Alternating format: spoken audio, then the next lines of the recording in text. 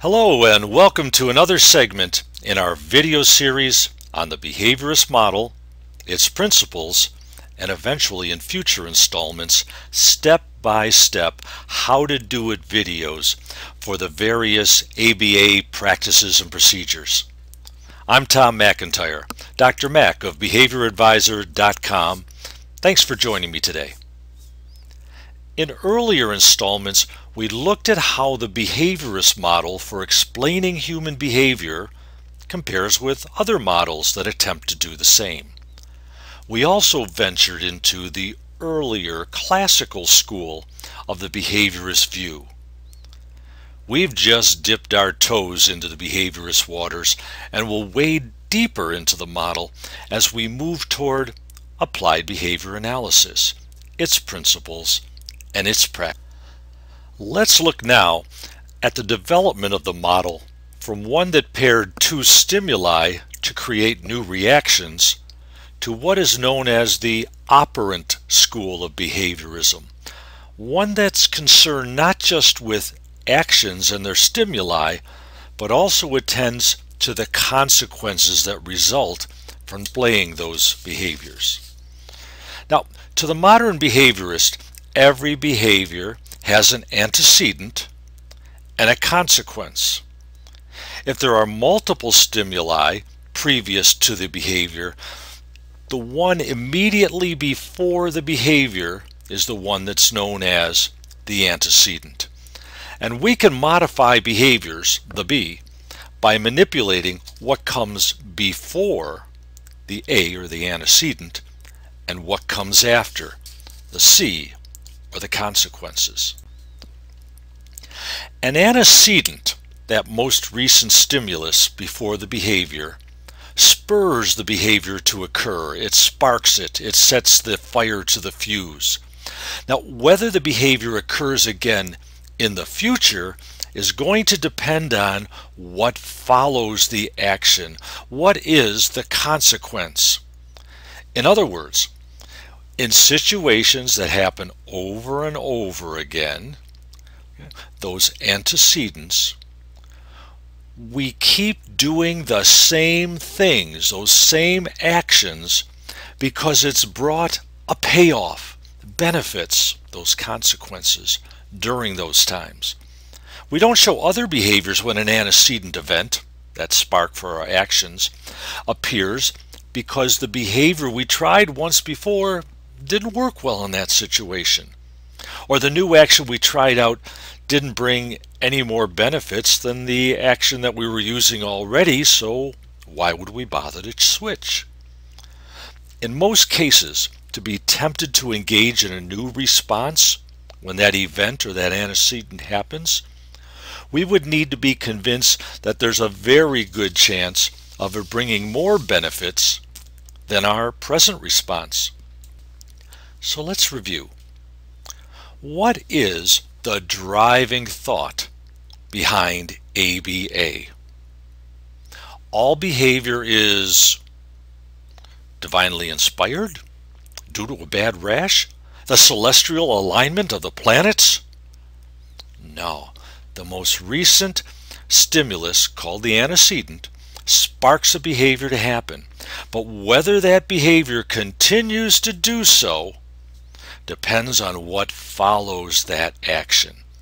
If a benefit follows, if there's a positive payoff for that action, the behavior will be shown again after that particular stimulus. And perhaps similar ones when we're in new situations where we haven't acted before. We go with our default response. Yes, according to behaviorists, those ABAers, all behavior is learned. Other models would say, well, what about hallucinations? Or the ability to predict outcomes and change our usual ways? Our ability to analyze and bring in emotions? And other non-learned causes. Now, most behaviorists would not deny that those capabilities exist. But if they can't measure them and account for the degree of their influence, they say then we must ignore them. We look at the observable and the measurable. We are behavioral scientists, so we must ignore those things that we cannot measure. Other models say, well, that's like telling us not to think of a red rhinoceros. It's impossible.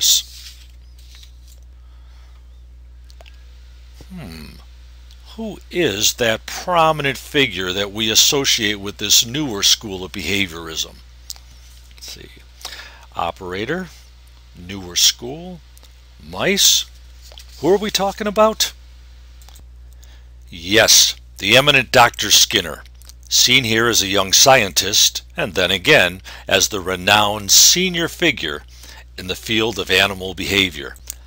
His experiments, conducted in the finest tradition of the scientific method of investigation, shed light onto how small mammals learn and modify their behaviors due to the consequences following those actions.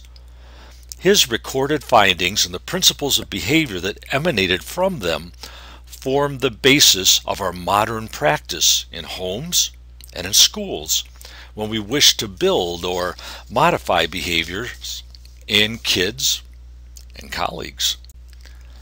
Yes, Dr. Skinner provided us with a framework that we now refer to as being operant conditioning, that model for understanding how mammals learn. And the premise of this model again? Right, all behavior is learned. All the behaviors we show, we display them because of what has happened to us throughout our lives, how the environment has acted upon us, the things and the people and their responses to our actions. We have learned from that. We have been taught by them. And there are two categories of consequences, four if we break them down into subcategories. Come on now, think back to Psych 101. Or maybe the professional meetings where you've spoken about a youngster with whom you have concerns about his or her behavior pattern. We might speak about how we promote appropriate behavior in our classrooms with rewards and penalties.